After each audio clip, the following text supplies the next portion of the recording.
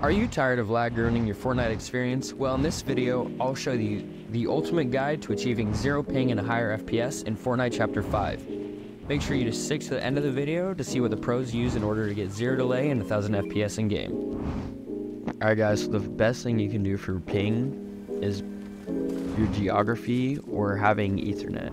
If you don't have Ethernet and you have a wireless connection, you will have worse ping because it is not a direct connection, which also means you can have more packet loss and higher ping. If you get Ethernet, you'll have lower ping, less packet loss, and you will all around have a better time in the game. Next thing, to get 0 ping. The next thing you're going to want to do is, this is if you have an NVIDIA graphics card, you're going to right click on your desktop, go to NVIDIA control panel,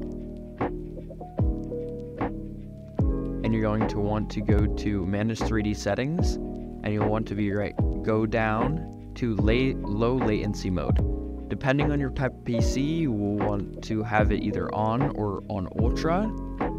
So if you have a low to mid-tier PC, you will want to have it on. If you have a god tier PC, which is like the newest of the newest stuff, you'll want to put it on ultra. The only reason you would want to put it on instead of ultra is because some PCs cannot handle it. And then there should be an apply button right here. Okay guys, so the first thing you're going to want to do to get game mode is go here, click on settings, open up settings, go to system, be in display, and go down to graphics settings, and you're going to want to turn on hardware accelerated GPU scheduling. This will improve your performance in game, so this will give you better FPS and ping. And then the next thing you're going to want to do is choose an app to have high performance. So I'm going to delete Fortnite right here just so I can show you. So you want to go desktop app, you want to press browse, and then you want to go to your local disk, program files 86. Okay, you want to go to Fortnite game, binaries, Win64, and find Win64 shipping. It should be the biggest file, and you'll want to click on that and press add, and then go to options and do high performance. The next thing you're going to want to do is turn on game mode for your PC and get rid of captures. So the next thing you're going to want to do is go here, open up settings, get on settings. Once you're on settings, you'll want to go to gaming, game bar, captures, and game mode. And you want to, on game bar, you want to have this off, and then you want to turn off allow your controller to open game bar. And this will help with input delay and FPS. And then you want to go to captures, and you want to have that off if you have anything there, and you want to go to game mode, and you want to turn game mode on. This will help your PC optimize for the games you are playing.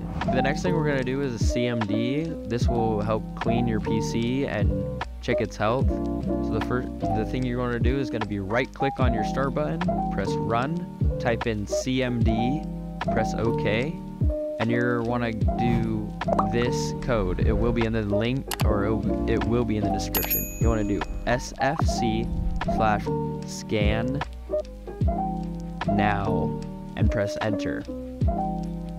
This will scan your whole PC for any issues or complications, and depending on your PC, it could take longer or a shorter amount of time. Okay, once it is complete, you're hoping that it will say Windows Resource Protection did not find any integrity violations. This will make it so that you know your PC is running at full throttle. If you do get something, it will say either Windows Protection found something and could not repair the files, or it said it found something wrong with your PC but it repaired the files. And if you have something wrong with your files, these are the next codes you're going to want to use, but I would use these codes anyways because these will help with your PC just in general. The next thing you're going to want to do is go down into the description and copy this code, and you want to press enter.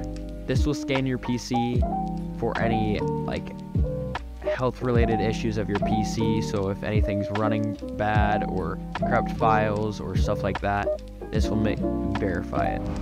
Okay, once it has completed, it will tell you either no corruption has been detected or the operation was completed successfully, and there sometimes can be corruption. If there is corruption, you'll want to use this code, it will be in the description. It will be DISM online cleanup image RestoreHealth, and click enter, and it'll get your latest version of Windows and restore it to that point so that it will be the best version that you can have on your PC, and it will fix any corrupt files from Windows or your PC. Okay, once it reaches 100% and it's completed, it will tell you the restore operation completed successfully and the operation completed successfully.